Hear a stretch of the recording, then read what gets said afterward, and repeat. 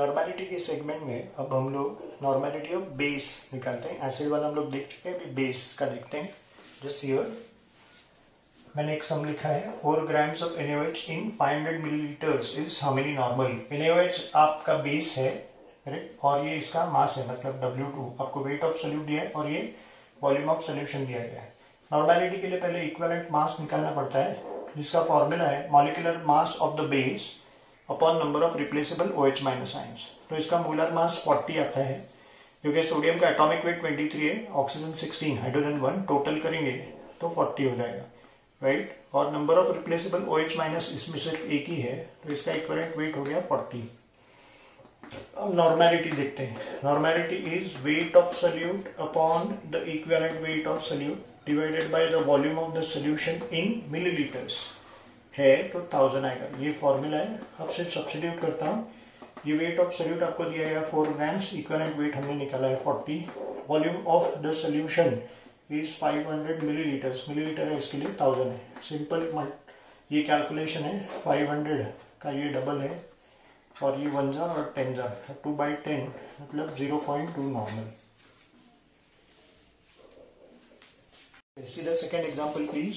Base के segment में 3.7 grams of COH twice in 500 milliliters। ये वॉल्यूम थोड़ा चेंज कर लेते हैं, लेट्स से 250 milliliters या 250 cc, ऐसा भी दे सकते हैं। cc मतलब क्यूबिक सेंटीमीटर, वही सेंटीमीटर क्यूब या millilitre.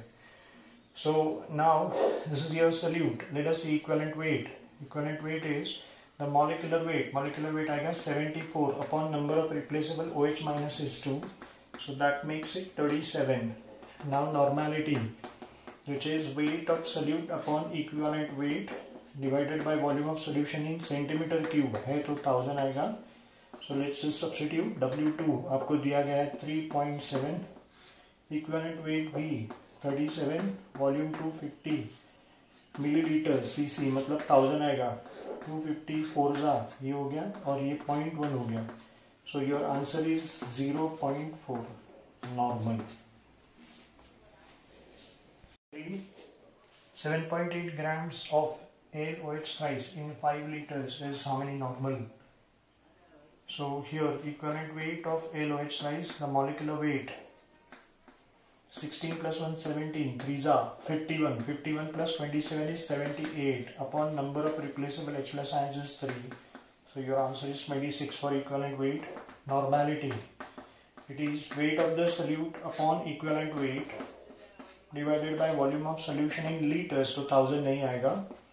Weight of the solute is given as 7.8 grams, equivalent weight आ चुका है 26 और वॉल्यूम है 5 लीटर्स, तो 26 3 जा मतलब ये 0.3 अपॉन 5 आएगा, तो this will be 0.06 normal. Okay, let's see example number 4 here. Calculate the mass of NH4OH in gram required to prepare 200 milliliters of 0.1 normal solution. तो आपको नॉर्मेलिटी दिया है और NH4OH जो आपका सोल्यूट है उसका मास पूछा है। पहले इक्विवेलेंट वेट निकाल लेते हैं। NH4OH का मोलर मास आता है 35, number of replaceable OH minus is 1, तो ये इसका इक्विवेलेंट मास हो गया 35। नॉर्मेलिटी का फॉर्मूला लिख रहा हूँ, weight of solute upon equivalent weight divided by volume of solution in millilitres, इसके लिए 1000 आएगा। सो ये आपको दिया गया है 0.1 नॉर्मल। ये आपका क्वेश्चन है W2 mass of solute. Equivalent mass हम लोग निकाल चुके हैं 35 और वॉल्यूम ऑफ द सोल्यूशन दिया गया है 200 मिलीलीटर्स, इसके लिए 1000 आएगा। अब ये 5 टाइम्स है, 35 इधर आएगा, 5 नीचे आएगा। So what will be the weight of the solute? 35 into 0.1 is 3.5 upon 5 should be 0.7 grams.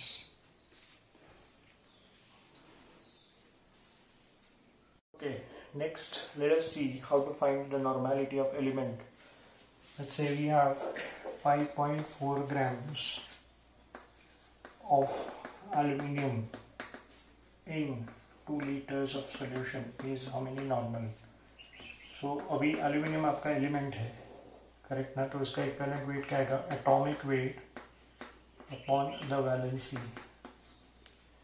सो ये हो गया उसका इक्विवेलेंट वेट.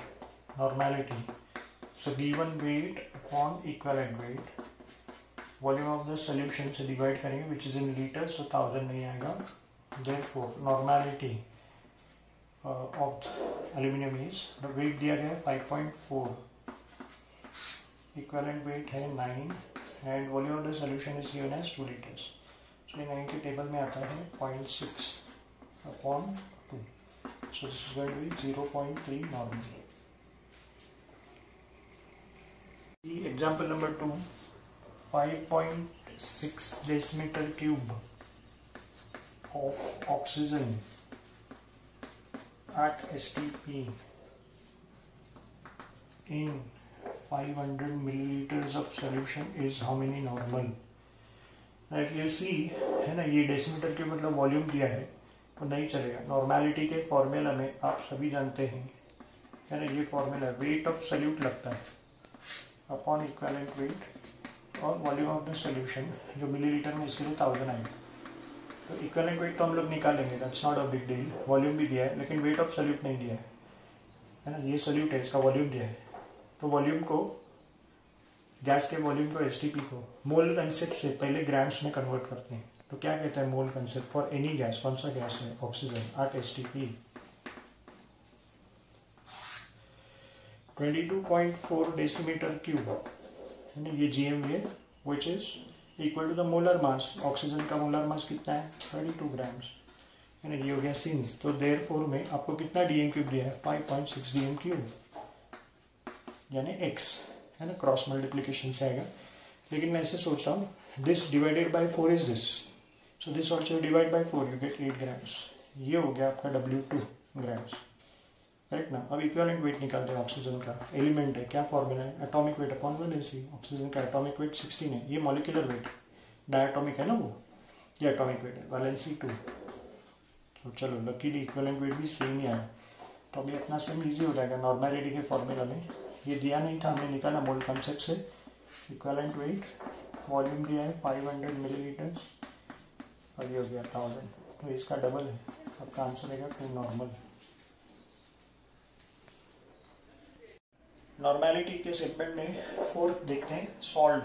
सॉल्ट का कैसे नॉर्मेलिटी निकालते हैं. सम क्रिएट करता हूं.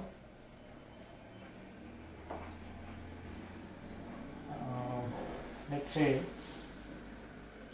we have 3.42 grams of aluminum sulfate.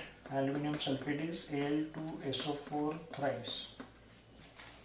It is dissolved in, let's say, 500 milliliters. Is how many normal?